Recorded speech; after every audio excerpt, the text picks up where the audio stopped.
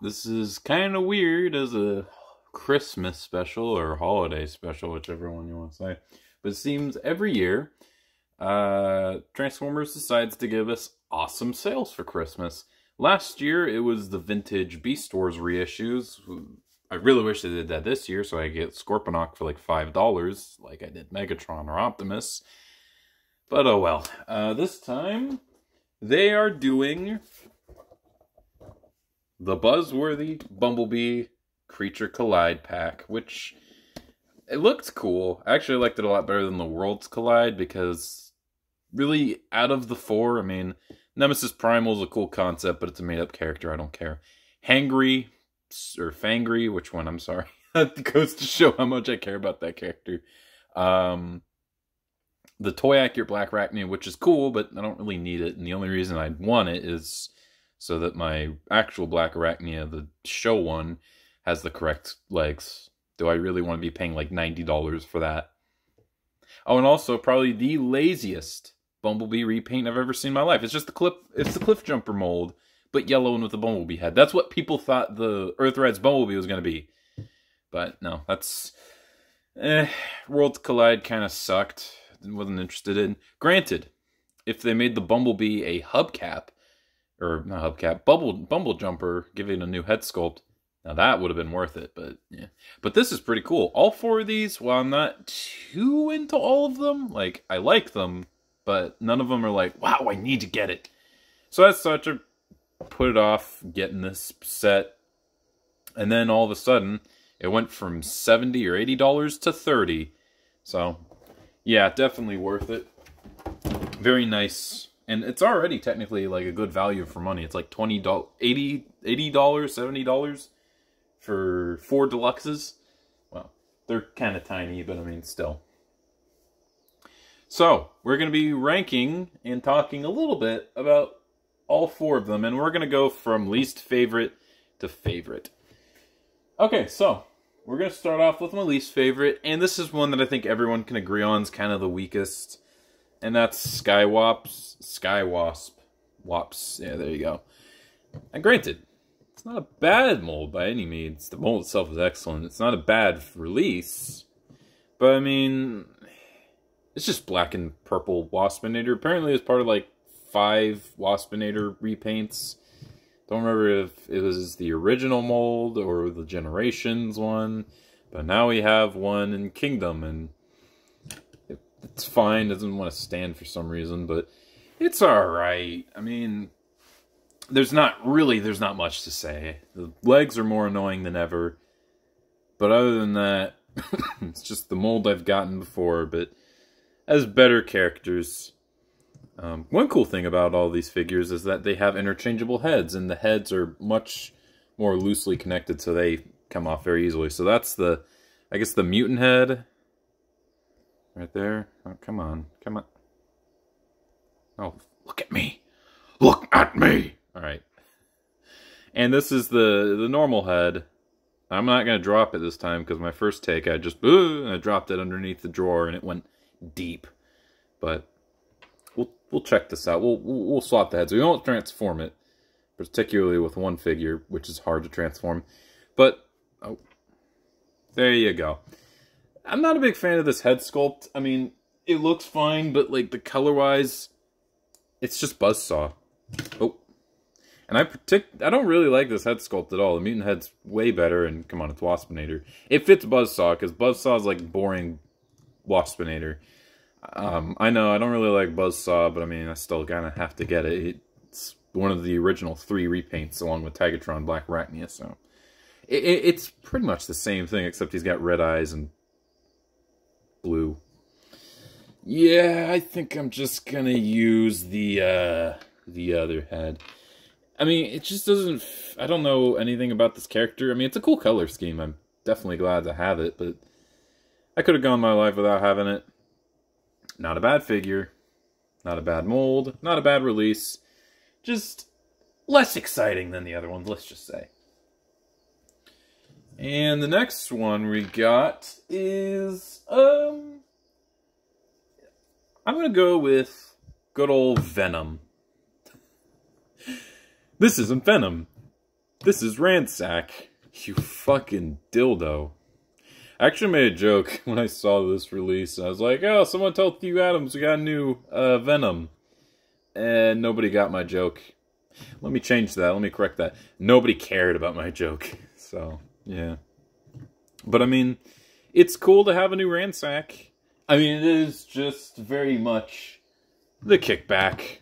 But, I mean, they were pretty much similar anyways. They weren't 100% perfect. Like, for instance, he had, like, the abdomen, which he does have, but you can't really use it.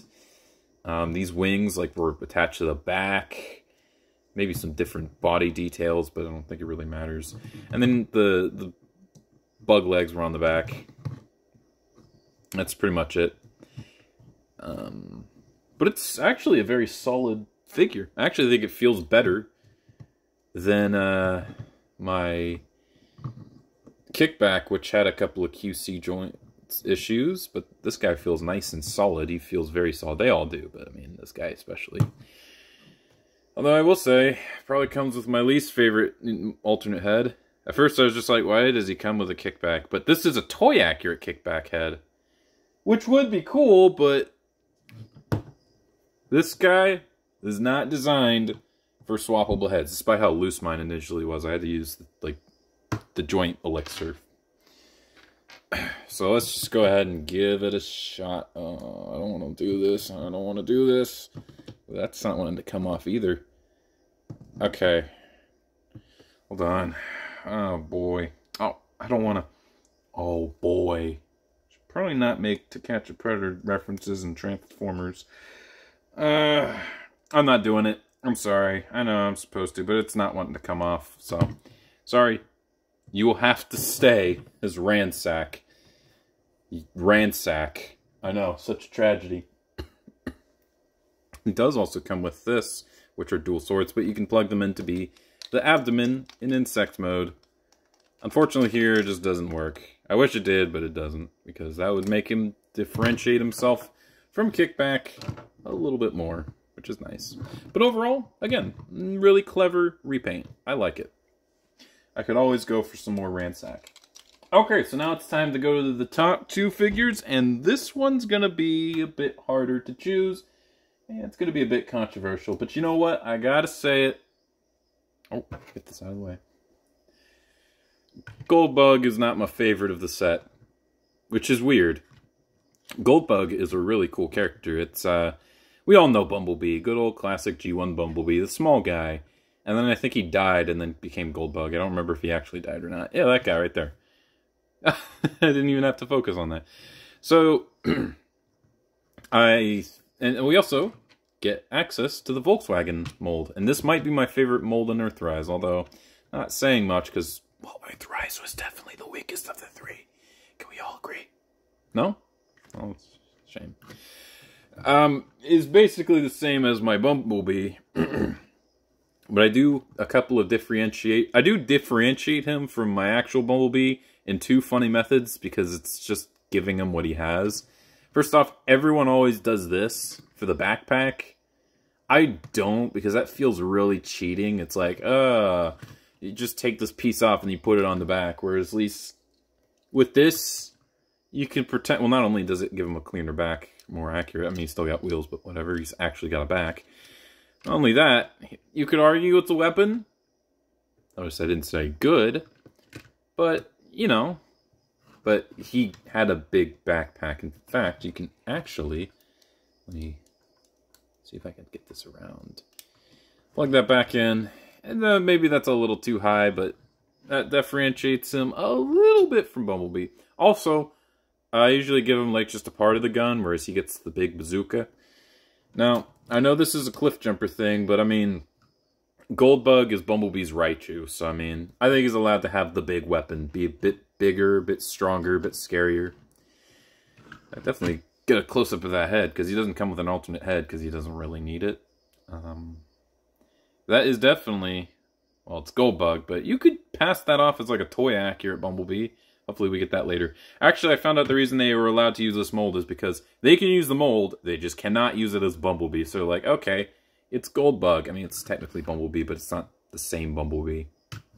Hopefully that runs out and we can get a a toy accurate version of this guy, because that's my favorite iteration of Bumblebee, the original toy. Yeah. So why is this guy not higher? Well, I'll tell you one major reason. Transforming it, getting these tabs into the legs is unbelievably difficult, or harder than it should be. Also, this doesn't want to tab in. But most importantly, oh man, fuck this peg. I don't know what's wrong with this, but this peg is such an asshole. It looks loose right now, but once it gets in here, it gets really tight. And getting that out, man. Listen, this is my 4th time I have this mold, and this is the only time it's been hard. The others have been easy as hell. But this guy just doesn't want to do that. I don't know why his shoulder's like that. Apparently that's just a defect of this mold, I guess. Maybe mold degradation? Who knows? But yeah, really nice to have it. Oh, one thing I'll say that's actually surprisingly good positive. He has less paint. I mean, the gold itself looks fantastic. Obviously, that goes without saying. But there's things that aren't painted. Like, for instance, that's not painted. Where is it? The Volkswagen logo is not painted. The back's not painted. And the Autobot logo's up here. Now, why is that a good thing? Well, I've had this mold for quite a while, and it's paint chipped pretty badly. I mean, let's take a look at that. Yeah, paint's gone. It's also scuffed. Ew, he's been through shit. But it's still the silver on there. It just looks bad. Same thing with that. Oh, that just looks bad. Looks bad. Oh, and also, Autobots on the logos on the foot. I think that's something accurate, but, well, because you're having to remove it, you gotta rub your finger on that.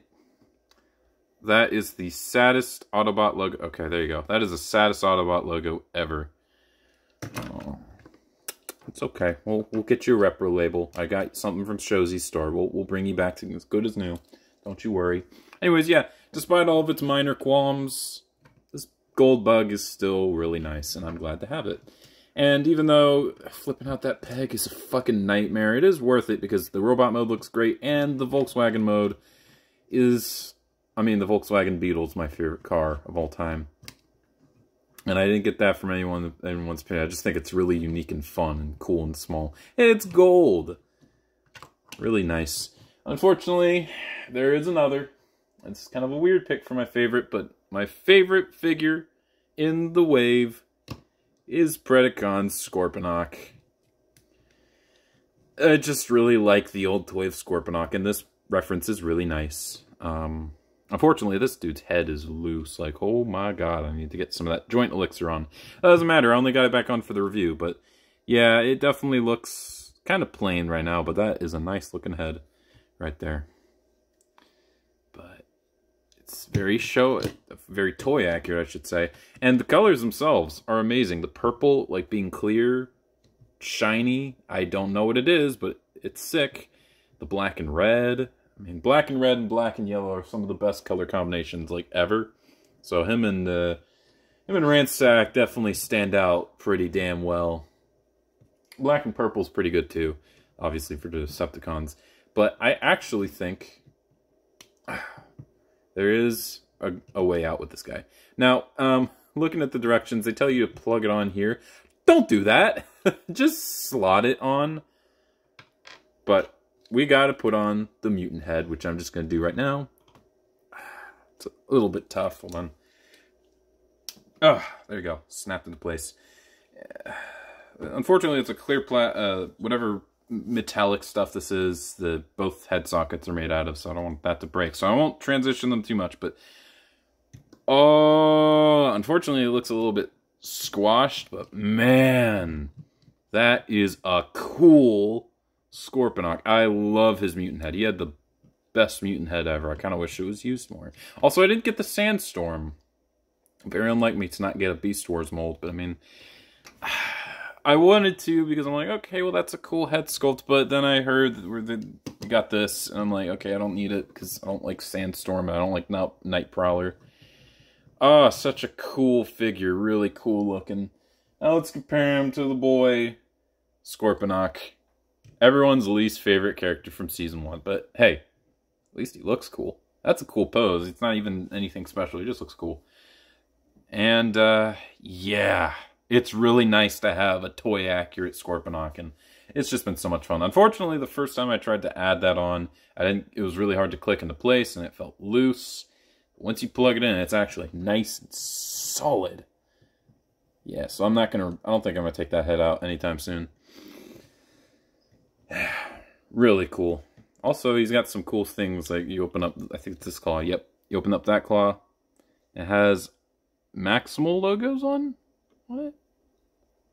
Maybe it's like the tanks do the put one symbol of your enemy for every one you take out kind of thing. Got no clue. I don't know why it's there. I'm sure there's a reason, and it's very nice and appreciated. So that is the Buzzworthy Bumblebee Creatures Collide 4-pack. Especially right now, for the price of $30, this is a steal. You get 4 deluxes for like $35, like $40, but still, that's less than 2 deluxes right now. I mean, and even at full price, it's still pretty good. Unfortunately, there is a lot of reports of this line. Let me move this aside. This 4-pack having some QC issues with Skywasp. I did it again. Skywasp not plugging into place. The Goldbug issues. Scorponok himself. Maybe even some minor ones with him. So do be on the lookout for that. It seems that there's a couple of mold degradations going on here, maybe. Maybe just bad distribution, bad QC overall with the exclusives. I have no idea what the fuck it is. But, I mean, nothing has been so bad that I have to return it or anything. So, I just realized I forgot to turn on the lighting. Let's turn that on. Does that look better? It's about the same. Let's just turn it back off. That's very professional of me.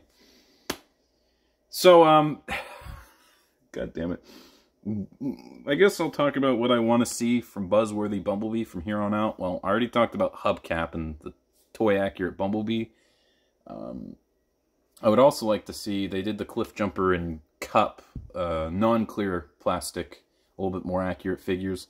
I'd like to see that with Jazz and Ironhide, because those are great figures, but, well, a lot of people have issues with the Ironhide plugging it in, although if you saw my video, you know how to mitigate that.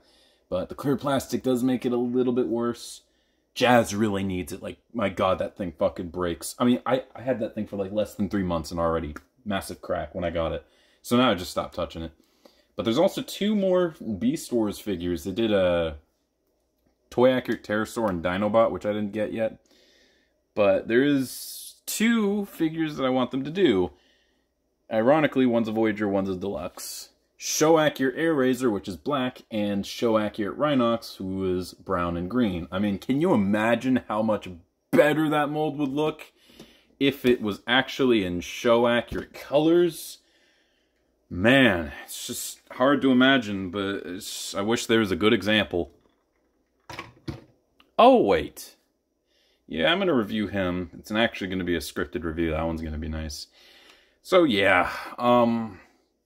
That's some stuff I want to see with Buzzworthy Bumblebee, but this is a good multi-pack. Now, are we going to get more? Probably. I don't know. Worlds Collide, Creatures Collide, Bots Collide, probably something like that. So what do you want to see with Buzzworthy Bumblebee? It's a fucking weird line. Basically anything is possible in this weird-ass line. Let me get rid of that Rhinox. Oh, he's heavy as hell. Very nice figure. I was surprised. I thought that because of how cheap it was, I thought it was going to be like really light and flimsy, but no, it's actually a little too tight. But, yeah. Happy Buzzworthy Bumblebee Day. Merry Christmas.